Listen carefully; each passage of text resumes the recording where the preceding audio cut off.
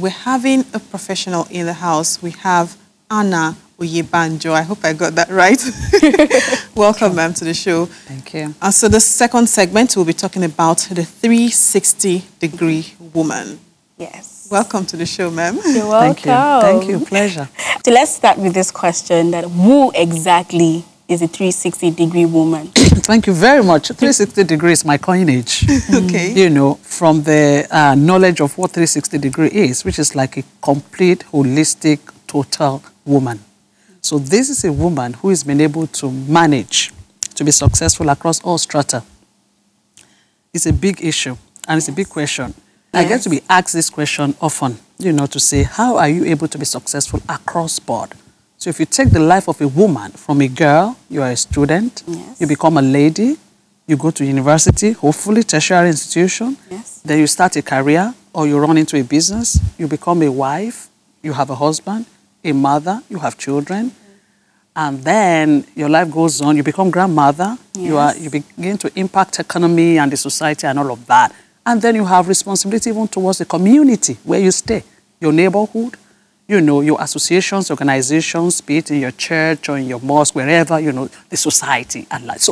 So you find a woman, a 360-degree woman is a woman who has been able to manage to make an impact across or be successful across as much as possible. She's not perfect. Yes. But she's able to go across all of those strata significantly well and right. Okay. Yeah. All right. So now I want us to talk about the how.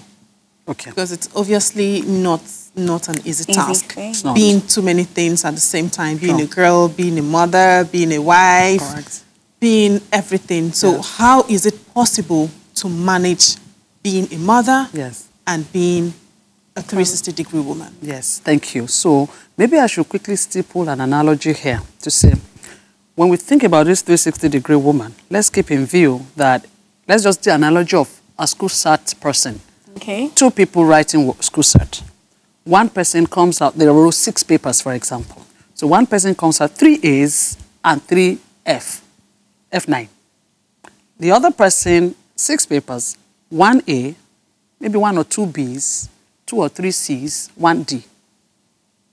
So we ask ourselves, who is 360 amongst them? Who is more balanced amongst them? Do you see? Yes. So I would rather the second person who cut across it.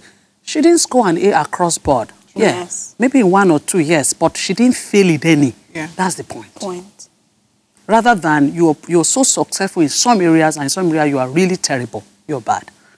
So what I'm trying to campaign and to champion and to talk about and to encourage women to be is to say, it is possible, you know, to be able to be that second person who doesn't fail anywhere. Well, you might not be that excellent everywhere, but you'll be excellent in one place. Come on. You should be in one place at least, right? So back to your question on how to be this. I hear you. I'll first put it on your foundation. From my experience, personal experience, your foundation. The foundation of a girl child is critical. And here is now getting me to my passion in terms of education. Education, yes. If we don't educate our girl children, we don't give them the foundation to even become a 360 in the very first instance. Because education liberates. Yeah. My parents were not, my mother was not literate at all, but she campaigned education until her death. And while we're growing up, 7 of us, she did so much to ensure we went to school. So for me, the greatest legacy I ever had in life is education. And that's why I support education. I have a foundation that supports girls' education. Because if you don't educate a girl child, the future is bleak already. Yeah. So for me, if you ask, the very first fundamental is education. And then, which is learning, you know. So a woman or a girl child, for you to be a 360 person, must continue to learn. Even after you become education, yes, but learning in any other form. Formal and informal learning. Trainings, you know, whatever stage you are in that your life cycle as a woman, learning is critical. Thank God for the internet and everything now. So you can learn, you know, just learn. Or your business, then career, everything, learning is critical. Number 2 for me, how you can be is aside from your foundation, is how you apply yourselves. Every woman should have a job or a career or a business.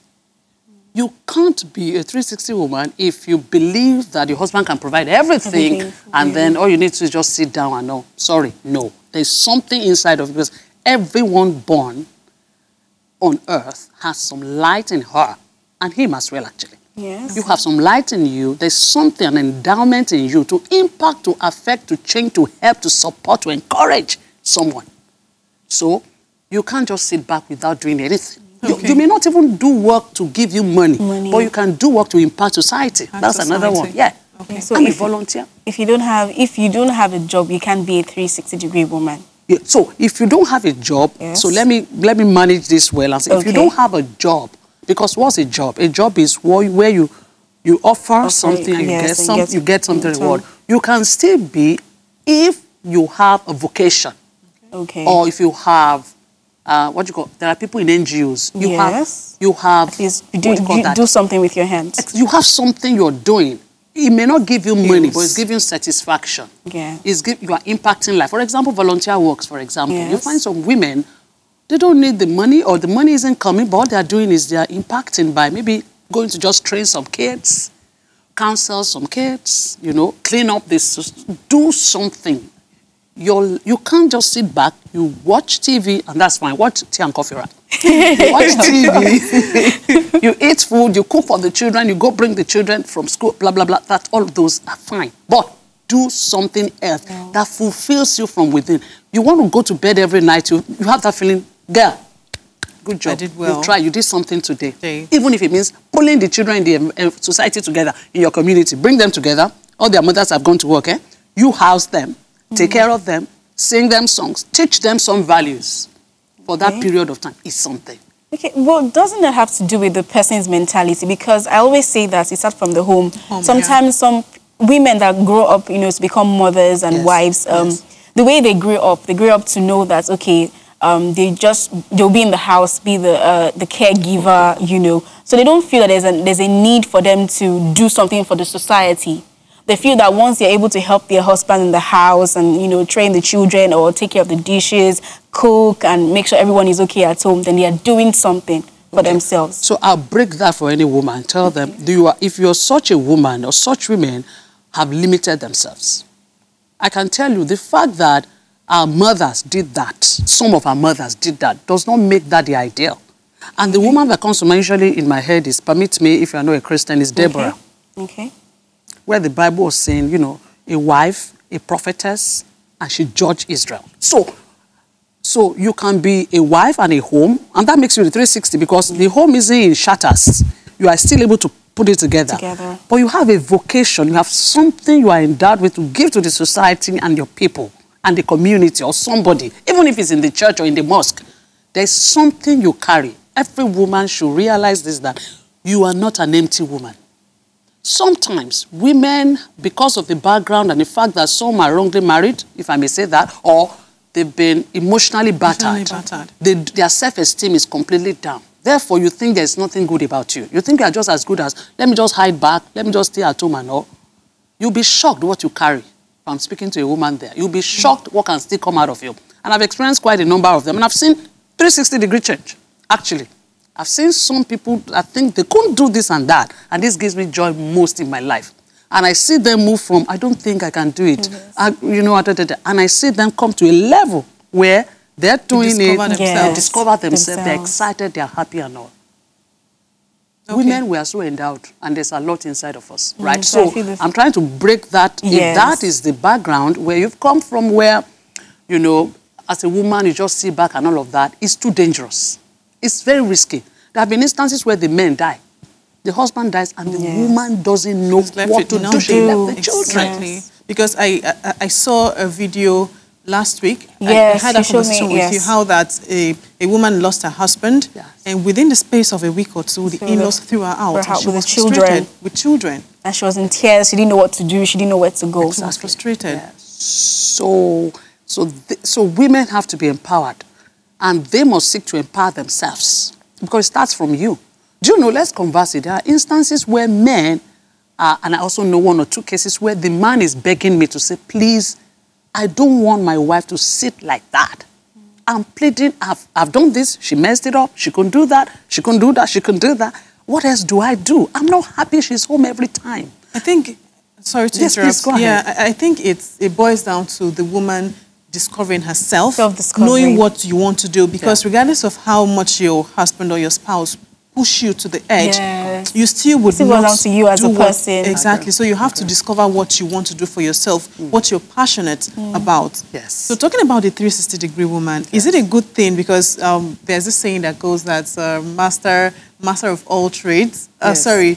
Jack of all trades, master of none. Exactly. Yes. So is it a good thing for a 360-degree woman? Okay, so I hear you to say, hey, shouldn't you master some? But if you look at the life cycle, like I said, when you are a child, there are things you must master as a child, as a girl child. For me, as a girl child, it would be education. Remove all the extraneous things, all the distractions, boyfriend and all of that. Keep them.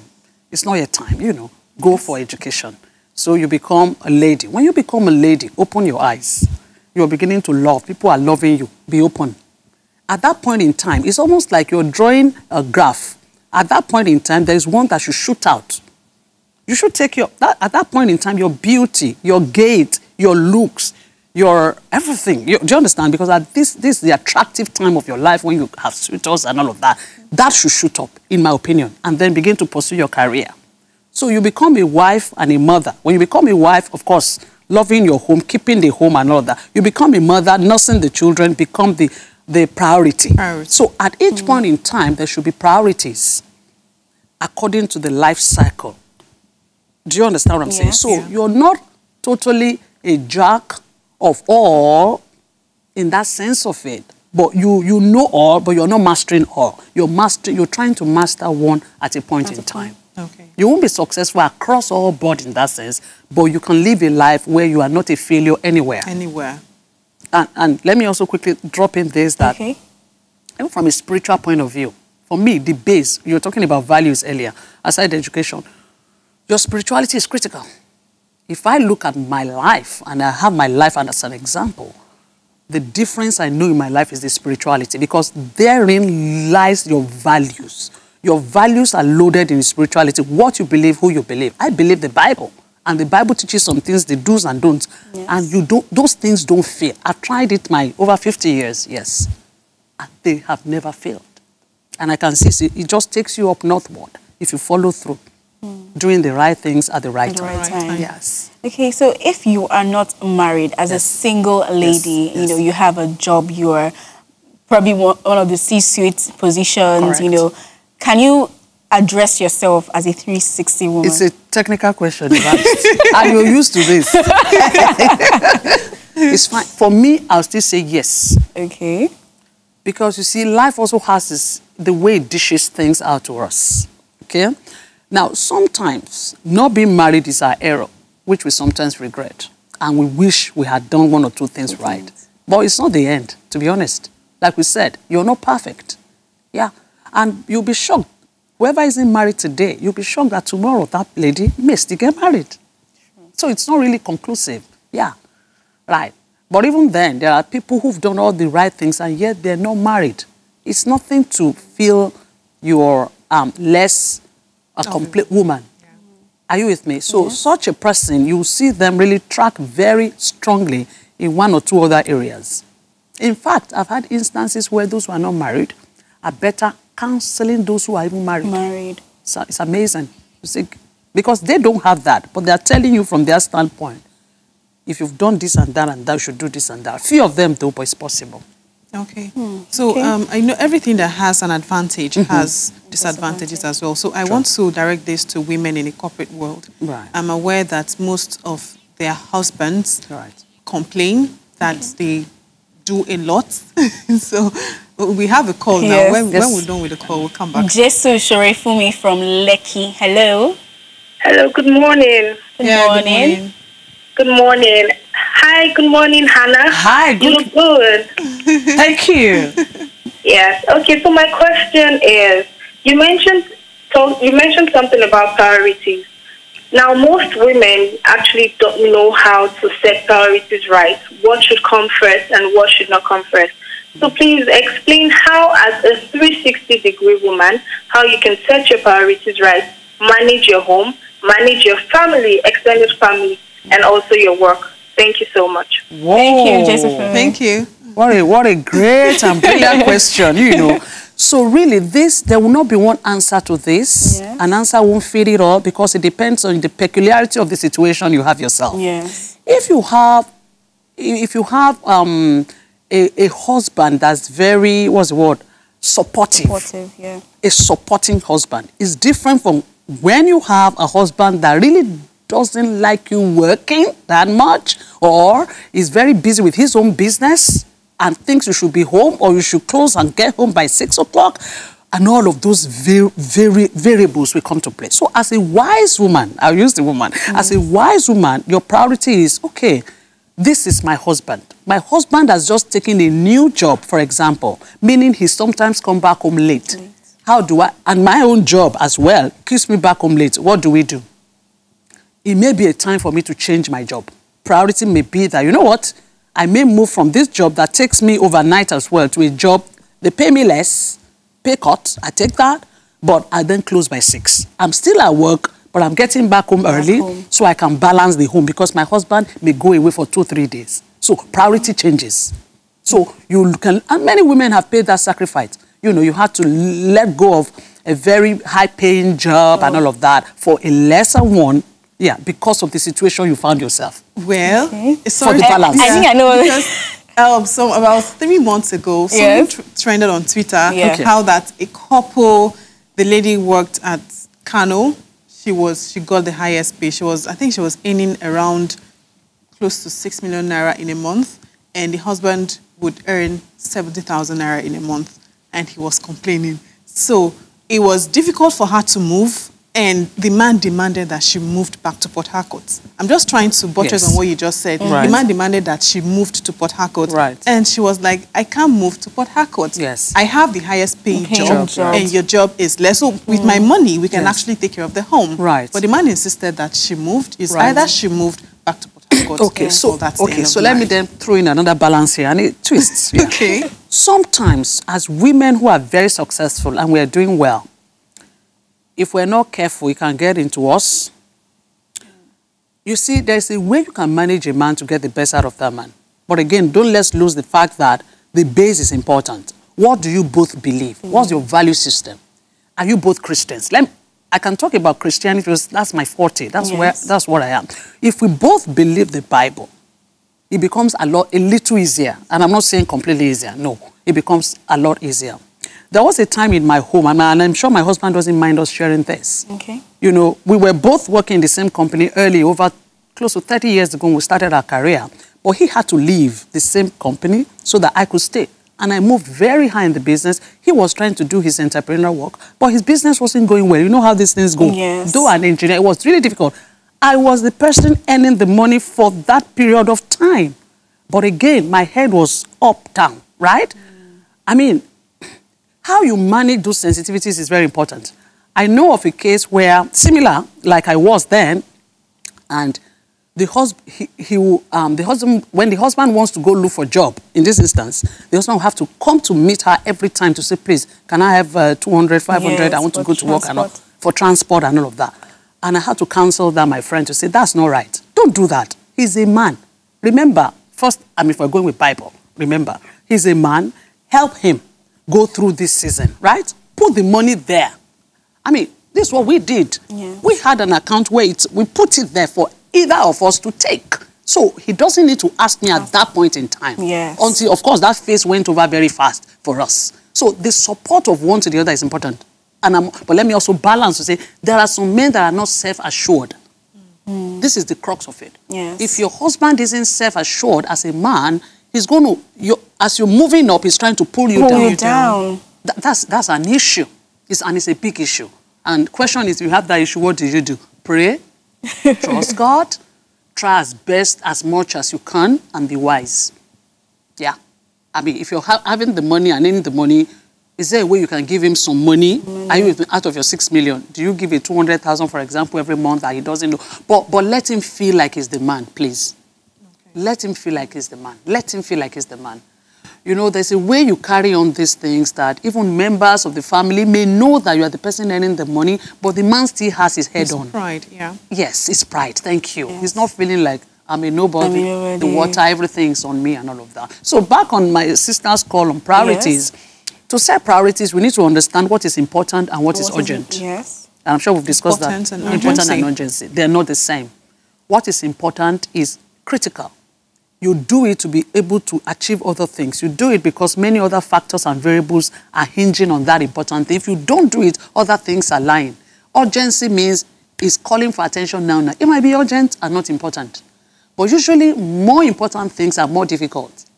So you must be disciplined to say, I must do the important thing, you know, and leave the urgent ones, because I'll come back on those because they're urgent and not important. Yes. Okay. So ask yourself the question, amongst these two things, if I don't do this, what happens? Or if I do this, what happens? If this task, if two tasks are still dependent on this one task, meaning if I don't sign this off, two other people are not going to get to work, then it's important. I quickly sign it so that the other two guys get to work. Otherwise, I'm holding three people, I'm holding everybody down. You can use that to kind of see what is important and priority. Okay, so very quickly, I want us to talk about the fact that most men complain that their wives are too busy. Okay, yes. Yes, we're talking about that. Right, thank you. It's an issue, and it's a very big issue at that, because the home, you realize now that domestic issues are really heavy, especially on the children, because many women are now out on the street. We're working, we're busy. Yes. The guys are there, the woman is there, and nobody's taking care of the home. Is an issue. Wisdom demands that we know how, where to draw the line. Very important. Now, in your family life cycle, you are not on the same level every time. There's a time the children are young, demanding attention that your husband alone can't give. At that point in time, what should you do? Are there other support systems and structures you have? For example, we had a set of twins, and I've always been a career person. And I did career where I'm in the midst of men-dominated, whatever. And the children are there, So I have a very supportive husband who was doing business, and also we also put some support structures in place. You will pay some money for that, but it's worth it. Good thing, do you have a driver who can bring the children home? Okay. Is there a caregiver that can take care until you come? Are you with me? Yes. Then you must be a dogged. That's the point. You can't be a lazy person as a 360-degree woman. Yes, hard work. You have to be hard-working, up and doing. Yes. So, so if your husband is complaining, I think be fair. Let's sit back and discuss it. Be honest and discuss. Communication. Exactly. Very important. Yes. Okay, you're coming, you close, you get home 8, 9 o'clock. I get home 8, 9 o'clock. Our children are both asleep by the time we return. Is this the family we want to raise?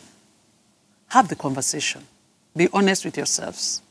And please listen to the man as much as possible. Okay, the truth is I have a whole lot of questions to ask, but we just have to wrap up. After the show. Yeah, because you actually answered one of the questions I had in mind that has to do with, being in a male-dominated job and then you have children. And she still said, please listen to it. We'll talk about that after the show. All right, thank you so much, Hannah Oyebanja, for coming on the show. Okay, to all the 360-degree women out there, I'm sure you've been able to pick a thing or two, and I will just let Hannah Oyebanja give you a last piece of advice. Yes, so thank you. Piece of advice is possible. It might be daunting. Yes. It's not very easy.